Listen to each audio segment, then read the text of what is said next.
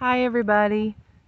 I just wanted to give a little bit of background on the book of Adam and Eve to give you a little bit of more understanding of where it came from. It is an amazing book. In my opinion, it should have been added into the canonized version of the Bible that we know today, but it was not added. If you're not familiar with how they put the Bible together, I do advise you to kind of check into that, being that it was all kind of different religious sects getting together and choosing what fits for their religion and their belief, and the other books were left out if it did not fit with their belief and their understanding, which I think is really a shame. There's so many good books out there that offer so much more help and so much more information, and we come to find out that the Heavenly Father was not as mysterious into declaring the end from the beginning. And as a matter of fact, in reading the book of Adam and Eve, he declares the very end all throughout. I think it probably would have helped me a whole lot sooner in my walk had I have known about this book. It just strengthens your foundation and helps you understand who actually came and saved you and what he planned on doing from the very beginning to make good on his covenant with Adam. Adam was the very first covenant, and it went through his seed on through.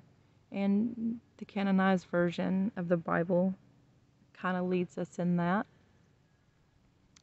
But anyway, it's an amazing book. I absolutely love it. It's one of my favorite of all the books in the Bible. And I do get emotional when I read sometimes because my heart gets into it, and I can understand the pain and the affliction and can imagine the grief that they had to endure. Also, I always found it kind of odd that in Genesis, when we're reading it, Adam and Eve, they sinned and there was no remorse from what they had done.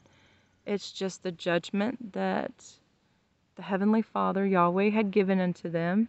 And then the punishment, for the serpent and for Satan himself.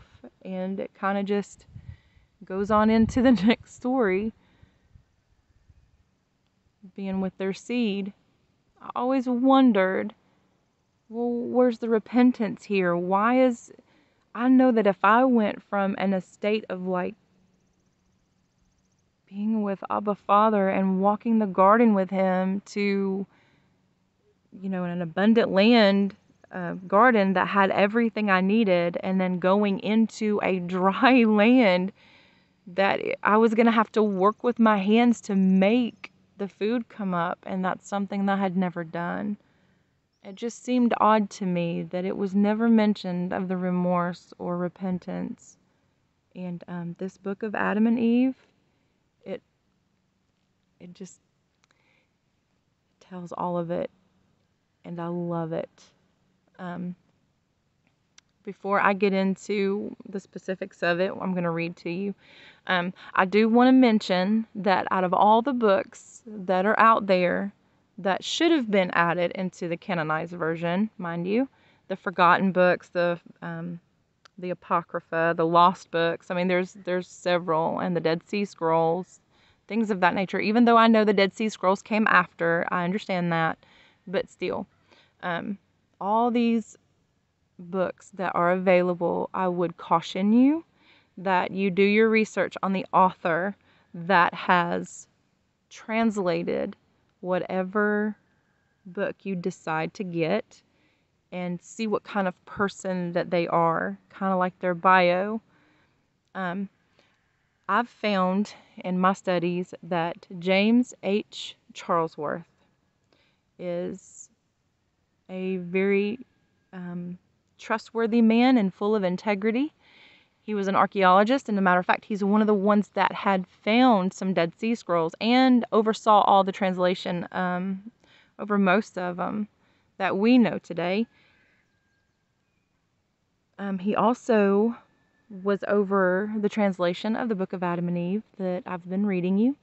He is. I encourage you to do your own looking into this, but from my studies, James H. Charlesworth, any of the books that he has translated or oversaw, very good choice. I'm going to go on ahead and just read it to you and tell you what it says.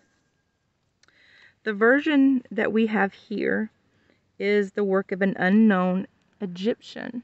And the reason why they say it is an Egyptian is because it was found in Egypt.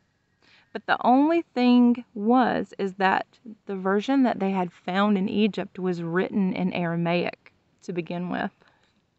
If you don't know anything about Aramaic, Aramaic was written by the Hebrews, and it was one of the oldest outside of Paleo-Hebrew writings. So that would mean that a Hebrew is the one that wrote this book and not an Egyptian, and that's what makes this book really, really special in my opinion. Went to a Dr. E. Trump. Trump had the advantage of the Aramaic original, which makes our bridge over the gap of many centuries a direct one. The reading of these books is an adventure, and you will find the mind of a man fed by passion, hopes, and fears of a new and strange earthly existence, unrestricted in the zest of self-expression. So I looked for reprints, and I did find a few reprints that were nothing like this one. So they changed so much stuff. I wanted to mention this book of Adam and Eve was first published in 1882. This is the version that I have. And